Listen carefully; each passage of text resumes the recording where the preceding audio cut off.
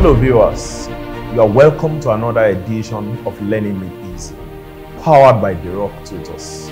I'm Shegun Toba Akinwumi, and I'll be taking us a subject called government.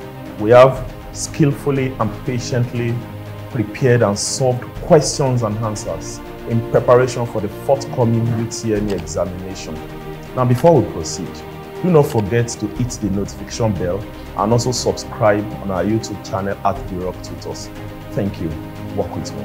Now to the first question. A group of people who possess and wield the power of suzerainty over others is dash. Now, I don't want you to misconstrue suzerainty and sovereignty. In government, sovereignty refers to the ultimate, absolute, supreme, total, unrestrained, unregulated, and undivided power of a state to do what? To make and enforce laws without external control. So sovereignty applies to a political entity that has obtained independence. But suzerainty refers to the control of an external entity over a new entity entirely. Just like Britain, exuded suzerainty over Nigeria. Did they grant us limited self-rule at the regional level, whereby we had premiers at the level of the regions? Yes. But were we independent then? No. So suzerainty has to do with something like colonialism, something like imperialism. And if you look at the options here, it won't be governments, it won't be power, it won't be rulers, it will be what? Imperialists. Mind you, if you don't come across imperialists, it can also mean what? Colonialists. Now to the second question. A group of people who provide direction and legislate on behalf of an autonomous entity. You see this question, we have to take it bit by bit. It says, providing direction and legislating. One might be quick to think the answer is legislature. Now, which entity or agency legislates? That is the legislature. And what is legislation? Legislation in government refers to the process of making laws. Now, I'll take that again. Legislation can refer to laws or the process of making laws. So, but the question is not asking for only legislation. It is also asking for the body, responsible for providing direction. Providing direction has to do with, generating and formulating policies. Is that clear? Now, it says on behalf of an autonomous entity. An autonomous entity refers to an independent entity, a sovereign entity. So before 1960, was Nigeria autonomous? No, because we were not yet independent. So October 1, 1960, we became sovereign, we became independent, we became autonomous, and we received the power to govern ourselves. Now to the question. A group of people who provide direction, that is formulate policies, and legislate, that is make laws, on behalf of an autonomous entity, that is a country, is dash. A says legislation. It can't be legislation because legislation does not refer to a group of people. B says executive. Had it been the question stopped at providing direction, that is formulating policies, it could have been B. The executive in any sovereign state is responsible for formulating policies and implementing and executing policies. It won't be judiciary. Why won't it be judiciary? Judiciary is not responsible for providing and formulating policies. Now, what's the correct answer here? The correct answer here is government. So let's take the question now. Government refers to a group of people, who are responsible for formulating policies and making laws on behalf of autonomous entity. And what's that power called? That's the power of sovereignty. That's about sovereignty. Sovereignty refers to the supreme power of a state to make and enforce laws, over a group of people without external control, without external interference, without external intervention. Is that clear? Now to the next question. A group of people who share common interests and are interrelated is dash. Now, we have certain concepts in government that relates to a group of people. A state refers to a group of people. That's one. A nation refers to a group of people. Two. Nation state refers to a group of people. 3. A society refers to a group of people. That's 4. Political party refers to a group of people. 5. Prayer group refers to a group of people. 6. Now, where do they differ? Come with me. It says a group of people who share common interests and are interrelated. So 3 things are important here. It consists of a group of people. They have same interests and they are related. A nation consists of a group of people, but they don't share common interests. What do they share? They share common culture, common custom, common tradition. An example of a nation is Yoruba nation, Ijo nation, Ishekiri nation, Hausa nation, Igbo nation, Tiv nation, Jukun nation, Wukari nation, and so on and so forth. So it won't be a nation. What do they share? They share common culture. It won't be a community. It will not be a state. Why won't it be a state? A state refers to a politically organized group of people occupying a definite geographical territory under an organized government, free from external control, recognized by other states, and with power to make and enforce laws without external control. So do they share same interest in a state? No. So the answer here is society. Now, what is society? A society refers to, number 1, a group of people. Number 2, those group of people, they are interconnected. How are they interconnected? In a complex network. And what do they share? They share same interest. An example of a society is the Christian society. You know, you can have somebody from Brazil who is a Christian, you know, sharing the same faith, the same interest with somebody from Malagasy, with somebody from Antigua, with somebody from Kazakhstan, with somebody from Kyrgyzstan. So the correct answer here is D, society. Now to the next question. A group of people who share common norms and customs is dash. You know, I was actually referring to this in the prior question. While a society refers to a group of people who share common interests, nation, on the other hand, refers to a group of people who share common culture. In governments, when a group of people share common culture, we do say that they are what? They are homogeneous. Homogeneous is derived from these 2 words, homo and genus. Homo means one, and genus is from the word nature. So people with the same nature, the same custom, the same tradition, the same language. Is that clear? So a group of people who share common norms and customs is that. The answer is nation. But you have to know that in a nation, they don't yet have what? Independence. Is that clear? So the correct answer here is what? Nation. It can be society because society have common interests, not common custom. It can be religious groups. Religious groups have common faith, not common norms and customs. Is that clear? So the correct answer is what?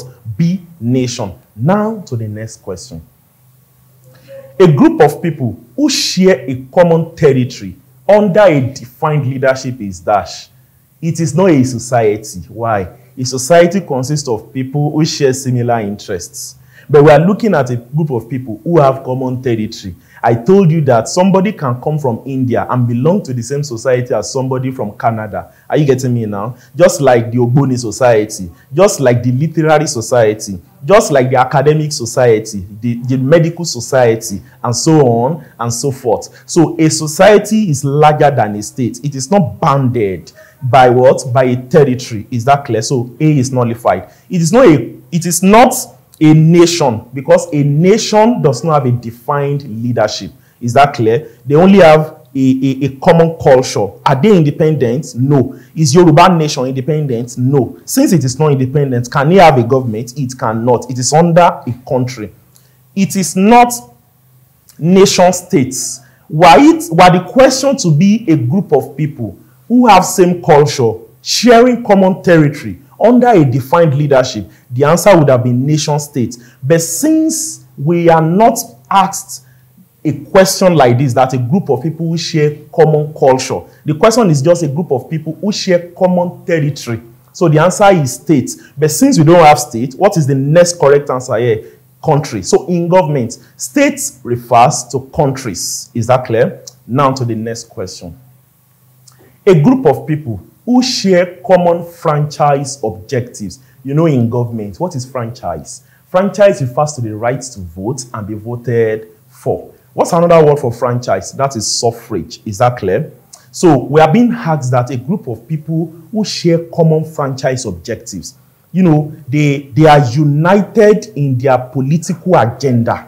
Are you getting me now? So which human association, which group consists of people with same political agenda and same political objective? Are you getting now? The answer is political party. So the correct answer here is what? B. Now to the next question. A group of people who share a common socio-industrial goal is that. This question is tricky. This question is about prayer group, but you won't say prayer group here. But you have to know that another word for prayer group is occupational group. Another word for occupational group is associational group. Now, what is a prayer group? A prayer group refers to a group of persons who are organized. Are you getting me now? What are they organized around? A particular objective. And what's that objective? To influence government policies for the benefit of their members. Now, what binds people in a prayer group together? Their work, their objective. And what's the objective? Is it to win election or to form government? No. What is the objective? It is to better their lot around their work. Are you getting me now? So the question says a group of people who share a common socio-industrial goal. Industrial has to do with occupational goal. Is that clear? Work-related goal.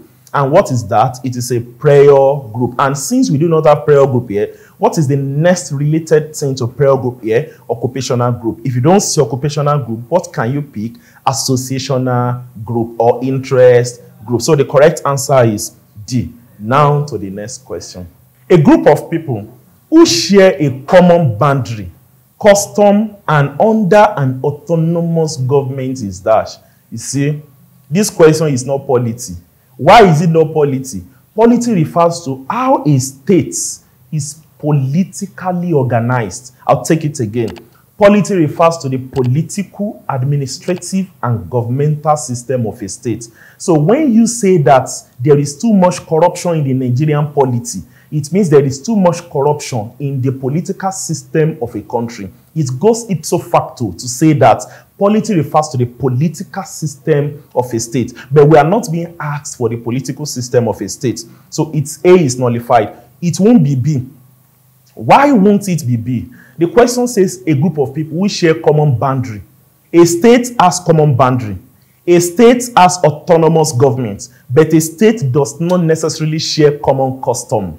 Is that clear? So which human association shares common boundary, common custom with an autonomous government? The answer is nation state. Now let me attempt a fine definition of nation state. A nation state is a nation that has obtained independence. Are you getting me now? A nation state consists of a group of people who are homogeneous. That is, they have same culture and they have obtained independence. An example of a nation state is Israel. Another example of a nation state is Sweden. Another example of a nation state is United Kingdom. So the correct answer here is D. Now to the next question. A group of people who commonly possess franchise. You observe that this question is quite different from possessing common franchise objective. There is a difference between possessing common franchise objective and commonly possessing franchise. So when we have the same voting objective, we belong to the same political party. But when we have when we commonly possess franchise, we might not actually vote in the same direction. But do we all have franchise? Yes. And what is that franchise? The right to vote and be what? Voted for. So the answer here should be voters. If you don't see voters, you pick electors. If you don't see electors, you pick electorate. So it won't be people.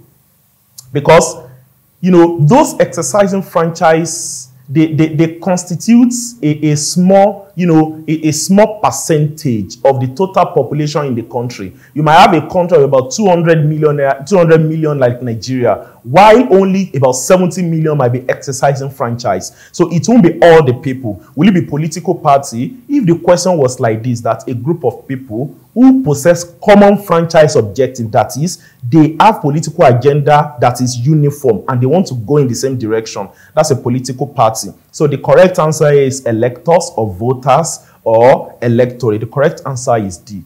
A group of people who possess a common interest within a socio-political group. This is a smart and tricky question. A socio-political group is a political party. Are you getting now? A political party is an human association that is so organized to aggregate interest. In which direction? In the direction of winning election, in the direction of forming government, in the direction of capturing political power. So what distinguishes, what differentiates, what alienates, a political party from other human associations like prayer groups? It is the sole objective and agenda of doing what? Of winning political office, of forming government, and of capturing power. So the question says a group of people who possess a common interest within a political party. So having established that a socio-political group refers to a political party, we're now looking at a group of people within that political party who have a common interest. This goes to show us that not everyone within a political party like PDP, like APC or Labour Party, not everyone within a political party will even have the same agenda. Some might tilt for Oshibanjo, some might tilt for Amechi, and so on and so forth. So what is that nucleus? What is that group within a party, that consists of people with the same interest? It refers to a caucus. So you can have different caucuses. Mind you, if you were to see a question like this, the smallest arm of a political party, that is ward.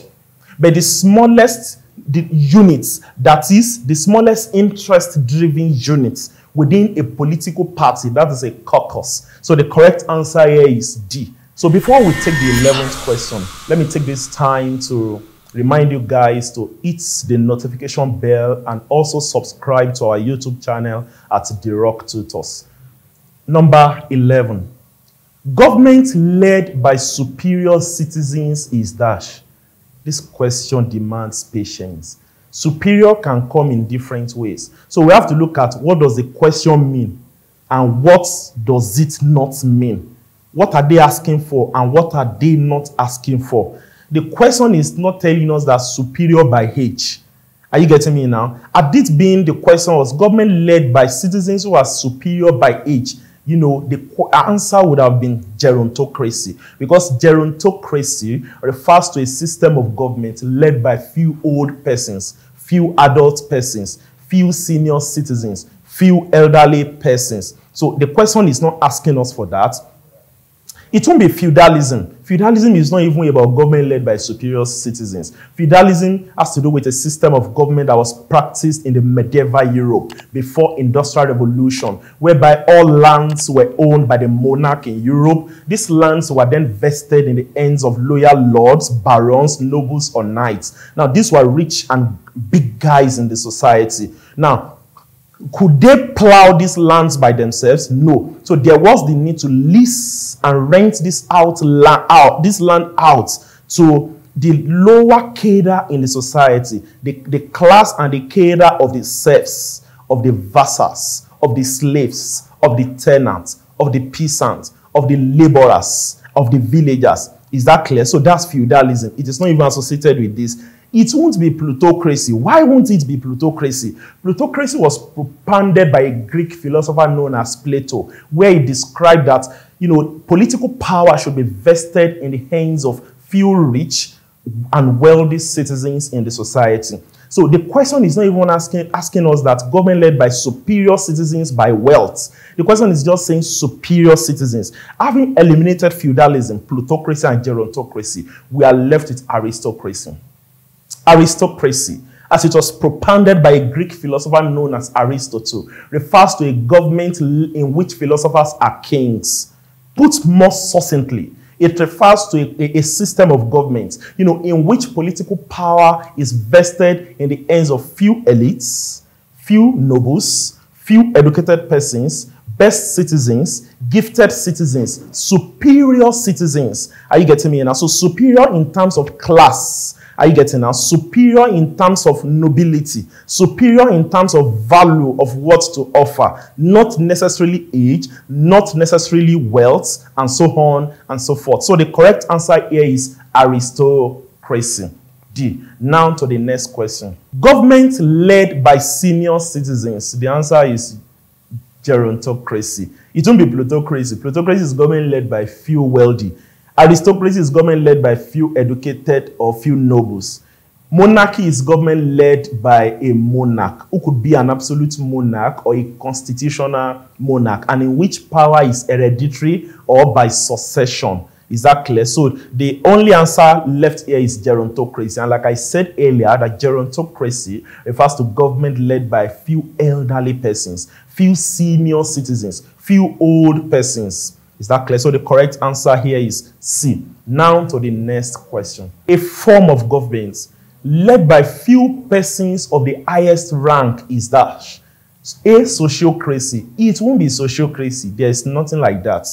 B, plutocracy. Plutocracy refers to government led by few persons of the highest wealthy, wealthy gradients. Is that clear? But we're not even asking of government led by people who have wealth. We're only asking of government led by the nobles, government led by the elites. Those are the upper class. Are you getting me now? It won't be theocracy. Theocracy is from two Greek words known as theo and gravia. Theo means God and gravia means rule. So when you constellate, amalgamate, and unify theo and kratia, which means government led by God.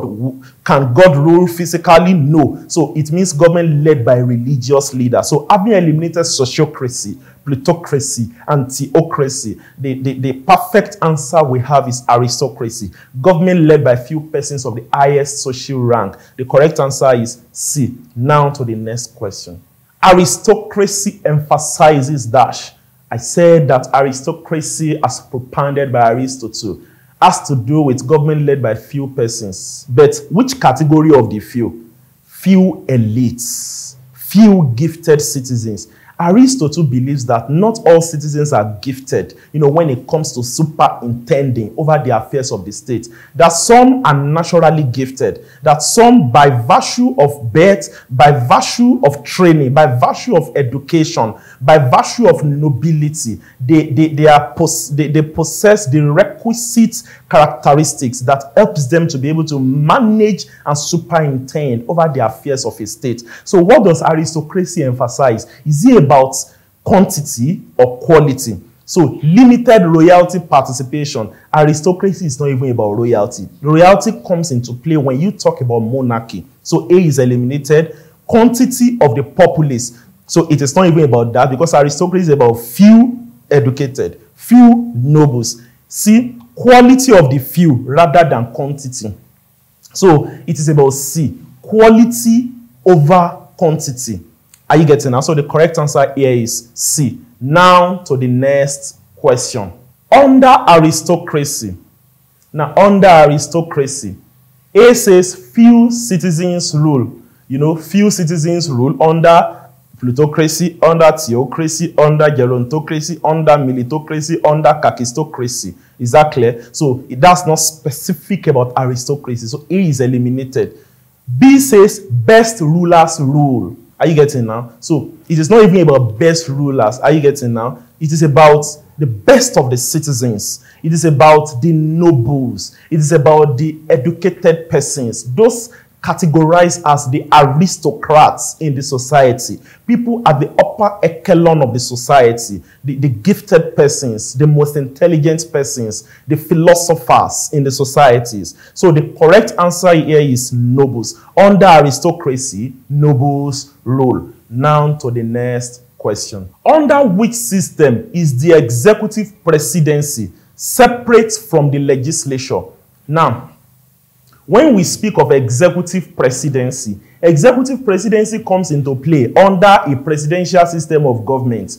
Do we have a president under any other system of government? Yes. Between 1963 and 1966, Nigeria was led by Prime Minister Tafawa Abubakar Balewa. Are you getting that? As Prime Minister, he was the head of government. But on the other hand, we had a president, Dr. Nnamdi Azikiwe. Now, while Tafawa Balewa was exercising real and administrative powers as the head of government and prime minister, the president, Nnamdi Azikiwe, was exercising nominal, titular, and ceremonial functions. So he didn't even have real functions, something like a figurehead.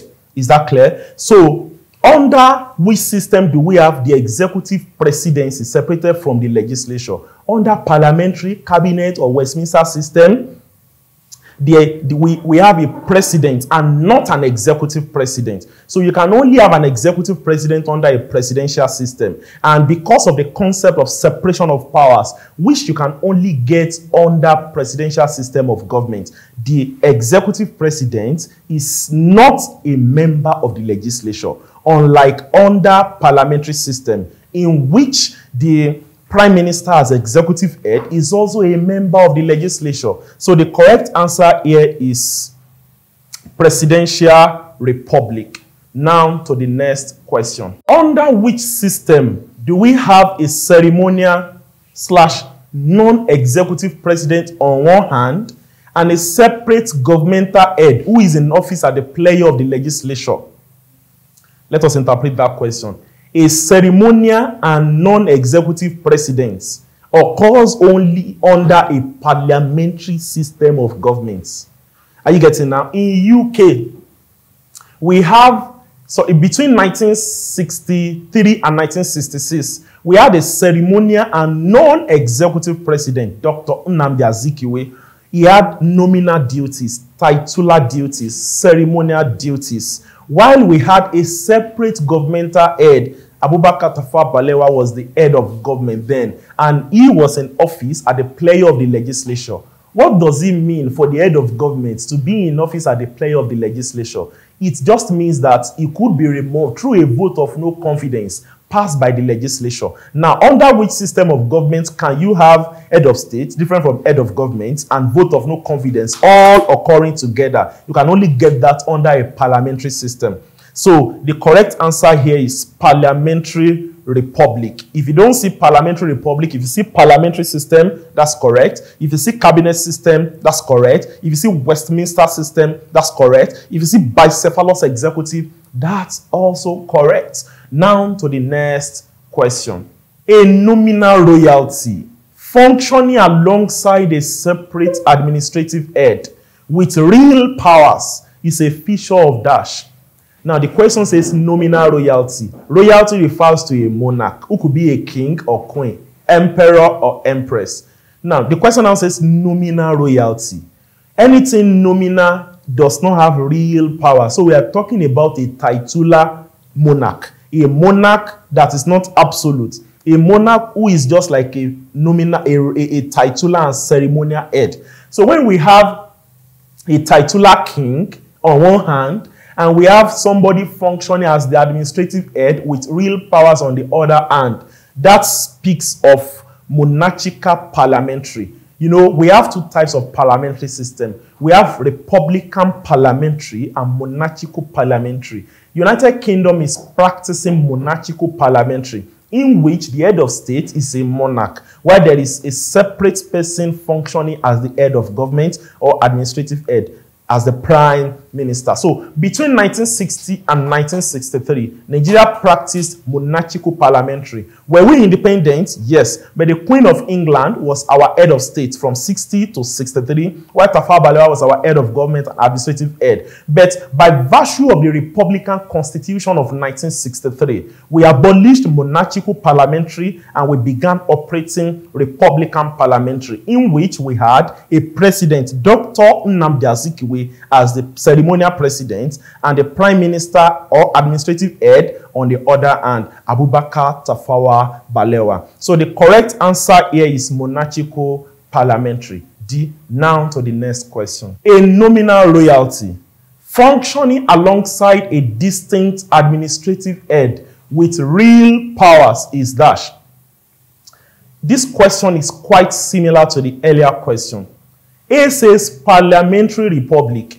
Under republican parliamentary or parliamentary republic, it is not about a royalty. We have an head of state who is a president. But we are talking about a system of government in which the head of state, the ceremonial head, will be a king or queen, emperor or empress. So it says cabinet system. No. The correct answer here is constitutional monarchy. Why is it constitutional monarchy? You know, we have two types of monarchy, absolute monarchy and constitutional monarchy. Under absolute monarchy, supreme powers of the state are vested in the hands of the monarch, who is the law or could be above the law. While under constitutional monarchy, we have a monarch who is regulated by the constitution and consigned to only ceremonial functions, but with another person known as a prime minister functioning with real administrative and executive responsibilities. So the correct answer here is C, constitutional monarchy. Now to the next question. An inverse of democracy is dash. Now, what is democracy? Democracy originated from ancient Greece, from two Greek words, demos and kratia, or kratos. Demos meaning people or humans, and kratia meaning rule. So by the time you unify and constellate the two, demos, kratia, people rule. If you bring rule here, it will be ruled by the people or government by the people. No wonder former US president between 1861 and 1865, Abraham Lincoln said, democracy, when he gave the famous Gettysburg Address, that democracy has to do with government of the people, by the people, and for the people. Now, democracy is about the masses, the majority. Democracy is about popular participation, having the greatest number of persons participate in the political process. We are not asking for the inverse. Inverse has to do with the opposite. So what is the opposite of democracy? While democracy will allow the majority to participate, oligarchy will allow few to participate. What is oligarchy? Oligarchy refers to a system of government in which political power is vested in the hands of few persons. Mind you, we now have types of oligarchy, aristocracy, plutocracy, and so on and so forth. But oligarchy is just about few persons. Is it few rich or poor, few educated or illiterate? No, just few persons. So while democracy allows the vast majority, oligarchy allows the few. And in 1911, according to Robert Michels, when he wrote about the iron law of oligarchy, he said that most democratic and representative system will ultimately degenerate into oligarchy as time goes on. So the correct answer here is C, oligarchy. Now to the next question. Before we read the 21st question, I would like to take the time out to remind you to subscribe to our YouTube channel and hit the notification bell, and also to inform you that very soon our online live classes will be commencing. Let's do well to follow. Now to the 21st question. A form of government in which the authority and powers of the hereditary ruler are not unlimited is dash. Authority and powers of the hereditary ruler. Who is an hereditary ruler? Someone who acquires political power through hereditary means, through inheritance, through succession. Who is that? A monarch. So we are now asking that which type of monarch has his powers in a manner that is not unlimited? I'll take that again. Which hereditary ruler or monarch possesses powers that are not unlimited? That's double negative. Not unlimited means limited. Is that clear? So the question will now appear like this. A monarch whose powers are limited, comes up under dash. At this being, the question is like this, that his powers are unlimited. That will be absolute monarchy, where he wields absolute and supreme powers. But when the powers, authority, roles, duties, and responsibilities of an hereditary ruler or a monarch, when the powers are limited, that speaks and tends towards constitutional what? Monarchy, whereby the constitution regulates the powers that the monarch can exercise. So the correct answer is what? Constitutional monarchy, C. Now to the next question. A state is dash when it is non-monarchical in governments. A state is either republican or monarchical, either republican or military. Are you getting now? So republican can also suffice for civilian. Any state that is ruled by an elected citizen is a republic, or a dispensation in which citizens freely elect their leaders. I'll take that again. A state ruled by an elected citizen is a what? Republic, or any period, eon, or dispensation in which citizens freely elect their leaders. So when a state is non-monarchical, it is what? It is republican. A state is republican when it is not following monarchy. A state is civilian when it is not following monarchy. A state is republican when it is not following military. A state is republican when a civilian when it is not following military system of government. So the correct answer here is D, republican. Now to the next question. The breaking away of a part from the whole of a state is dash. In government, this is called secession. When a part of a country attempts to divide, to secede, to break away in government, we caption and tag that as what? Secession. Secession was attempted by the old eastern part of Nigeria, led by Colonel Emeka Odumegwu Ojukwu in 1967, when he announced freedom and independence to the Republic of Biafra, which ultimately led to the bloody Nigerian Civil War, which lasted for 30 months between 1967 and 1970. A bloody war that was ultimately going to end as a result of a peace accord, agreement, or treaty, which was signed in a city called Aburi in Ghana. Are you getting that? Between General Gowon and Colonel Emeka Ojukwu. So the breaking away of a part from the whole of a state is what? Secession. It won't be succession. Succession has to do with a leader taking over from another leader. That's when you say he is succeeding someone, a successor, a predecessor. But secession has to do with breaking away, splitting, dividing from the mother country. So to the 24th question. Which French philosopher described man as a political animal? No French philosopher described man as a political animal. The answer is none of the above. Who now described man as a political animal?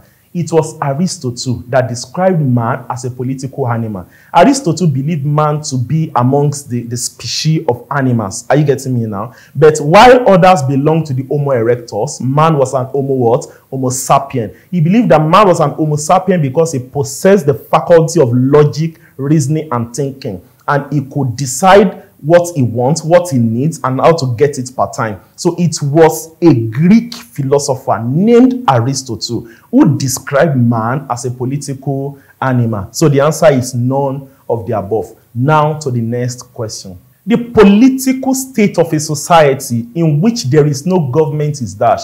The answer is anarchy. D. Why is it anarchy? Anarchy refers to the total breakdown of law and order in a country. Put differently, when the power of the government falls and the government lacks the capacity to maintain law and order in a country, we describe such states as having descended into chaos and anarchy. But which political concepts can we actually caption it as? It is what? Anarchy, breakdown of law and order, or a state of total lawlessness. So the correct answer here is D. Now to the next question. Liberty from arraignment on utterances in the plenum is dash. This has to do with political jargon, so to speak. Liberty has to do with rights. Whenever you see liberty, liberty is about rights. Liberty is about privilege. So arraignment has to do with prosecution. When you arraign someone in court, you are prosecuting the person. So liberty from arraignment, freedom from prosecution. On utterances in the plenum, utterances has to do with word of mouth. And plenum is the Latin word which has to do with assembly, legislative gathering, where laws are made. Now let us now rephrase the question, having gathered the foundational knowledge. Freedom from prosecution, because of the words that are spoken in the legislature is that the answer is parliamentary immunity. You cannot prosecute a lawmaker for whatsoever he utters or says on the floor of the parliament. So we have diverse forms of immunity. We have parliamentary immunity enjoyed by lawmakers. We have presidential immunity enjoyed by the president and the governor. We have diplomatic immunity enjoyed by diplomats. Diplomats, they refer to official representatives of a state in another state. Laws regarded as having taken effect before enactment are known as dash. Now, this type of laws are associated with military regimes or dictatorial regimes or tyrannical regimes or despotic regimes. Now, laws that are called retroactive laws, they are laws that can be promulgated or enacted today, but giving a backdated effect. So such laws can be used to punish an offender who committed a crime last year. So the law was enacted when? Today, used to punish somebody that committed an offense in a previous day or a previous year. So it is called a backdated law or a retroactive law. So the correct answer here is B, retroactive laws. Now to the next question. Which of these is not a limitation to the rule of law? First of all, what is rule of law?